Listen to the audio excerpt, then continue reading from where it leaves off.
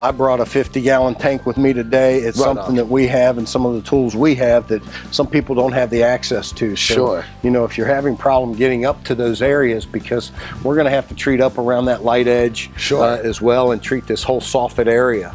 So it's not going to be something that you can just sort of spray up there, or really a hand pump sprayer like we got inside. So this is going to be a little different out here, and there's a lot more surface area to treat as well.